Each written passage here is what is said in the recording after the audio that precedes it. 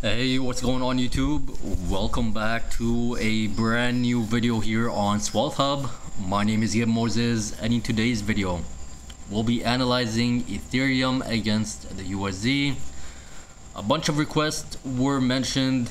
I've been getting a bunch of PMs, DMs, Discord messages on Ethereum.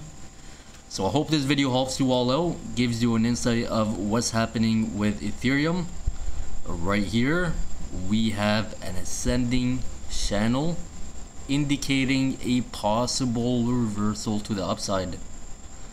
Now this upside move should take us to approximately 4,300, which is a whopping give or take 3,600 give or take. Now this is using our pattern method. Let's go ahead and spice this a little bit and use our Elliot wave theory.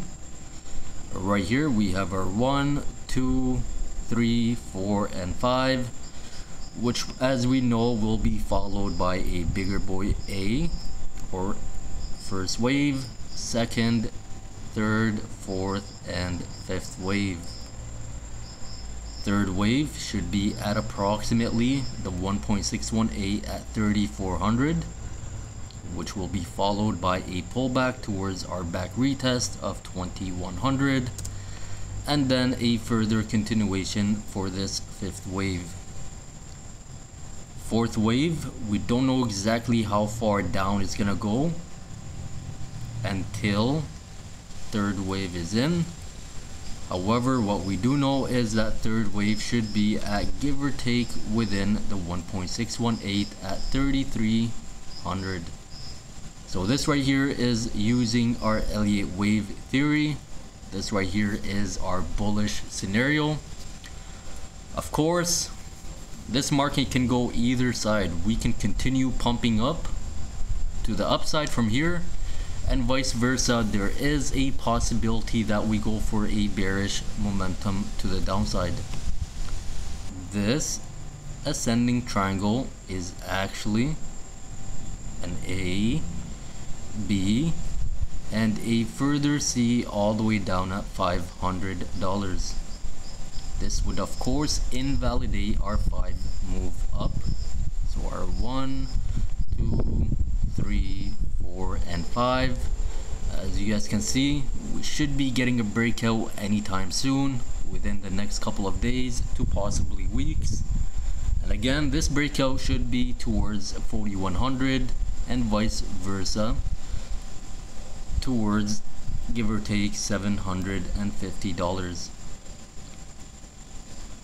If we go towards this $700 mark, this would set us up for a C wave bottom and then a continuation to the upside.